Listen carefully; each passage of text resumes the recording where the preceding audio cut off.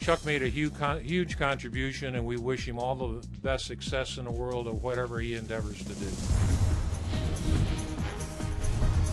I'm Eric Heiss with the MLB.com FastCast. The Texas Rangers announced on Friday that Chuck Greenberg is stepping down from his duties as managing partner and chief executive officer.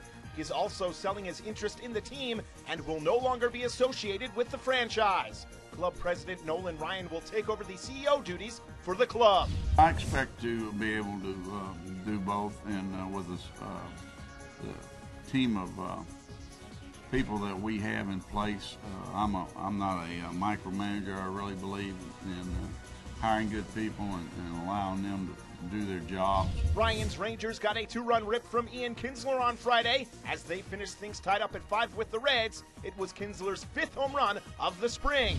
Rays starter Jeremy Hellickson made his spring debut in relief on Friday, tossing 1 scoreless frame and striking out 1. The 23-year-old was happy to get back out on the diamond. Just good to get back on the mound and throw to hitters, and I just wanted to go out and throw strikes, and I think I did a good job of that. With Chase Utley out indefinitely with knee tendonitis, the Phillies bats came alive on Friday. Raul Ibanez went 3 for 3 with 3 RBI, and Ryan Howard hammered out his 4th home run of the spring to carry the Phillies past the Orioles 13-6. The Phils' rival Mets got 4 2/3 of 4K ball from John Neese, and Ike Davis went 3 for 3 with 3 ribs as New York shut out Florida 10-0, and Ryan Dempster helped the Cubs get by the White Sox 4-3 in the first Battle of Chicago this season. The righty struck out 6 in 5 scoreless, allowing just 2 hits and 1 walk in the win.